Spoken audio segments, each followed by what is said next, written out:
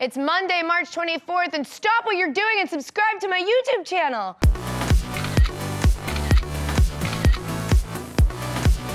First of all, everyone, big news. We've waited a long time for this. We are officially launching my own YouTube channel today. So make sure you go and subscribe to youtube.com/Katie Nolan, and you'll get all of the no filter videos, plus highlights from Crowd Goes Wild, all the really fun stuff that you've been asking for a really long time. We hear you, and it's here, so you have to just go subscribe. Go do that. Right now, I'll wait. Welcome to No Filter, everyone. I'm Katie Nolan, and these are your top headlines of the day. Police have arrested a man who allegedly sucked a woman's toes in a North Carolina Walmart. Good news, though, he should be out in time for week 1 of the Jets season. Dodgers manager Don Mattingly says that Yasiel Puig blames a different fake injury every time he strikes out. And after hearing Mattingly's criticism, Puig already has an excuse for his next strikeout: hurt feelings. Oh. Yasiel. Nets center Jason Collins says that he's heard gay slurs from only one player in the entire NBA since he has come back. I'm not sure who's doing it, but my guess is he's a Miami guard. Starbucks has announced plans for thousands of its stores to begin selling alcohol, which is an easy pivot for a company that already charges $12 for shots. Despite only working there for 6 weeks, the CEO of Time Warner Cable will receive an $80 million severance package. $80 million if Comcast successfully purchases the company. Which makes sense given Time Warner's slogan, "Pay a lot for something that rarely works." New Ravens wide receiver Steve Smith added a senior to the back of his jersey in an effort to differentiate himself from teammate Torrey Smith, which just further proves that all Smiths look alike. A new study indicates that human beings may be able to identify over 1 trillion unique smells.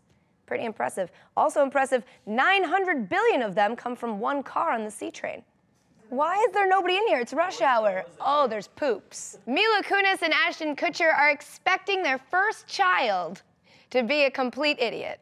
Steve Nash received a standing ovation before his unexpected return to the Lakers this weekend. The only one who couldn't stand, Steve Nash.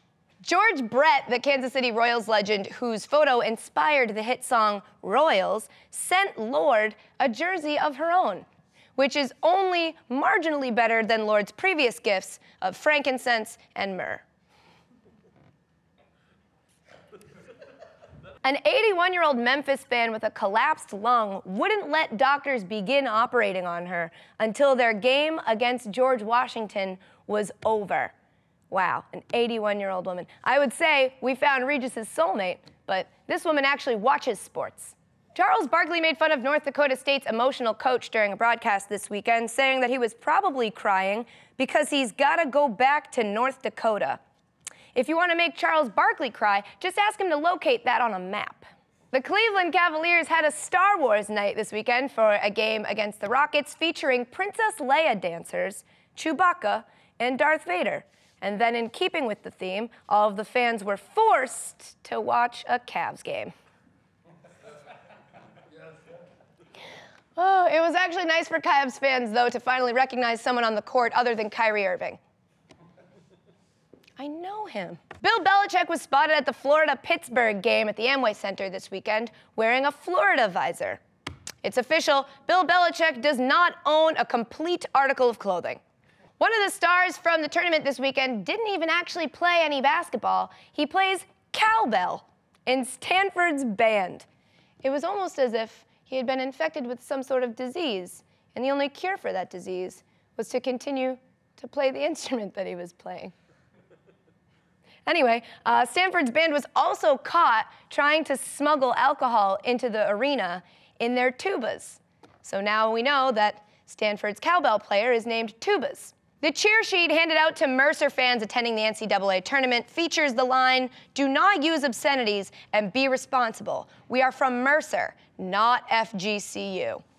And then they tried to advance past the second round of the tournament and proved themselves correct. Baylor coach Scott Drew said the team used great Doug awareness to shut down Creighton star Doug McDermott. Baylor had the best Doug awareness since Katie Nolan in 1996. Scott Drew actually got so involved in Doug awareness after one of his childhood friends died of Doug abuse. All right, guys, that's it for No Filter. Thanks for watching. I hope you enjoyed it. Don't forget, live at 5 p.m. Eastern on Fox Sports 1 tonight, a brand new episode of Crowd Goes Wild featuring two guests, Dominic Monaghan and Abby Wambach.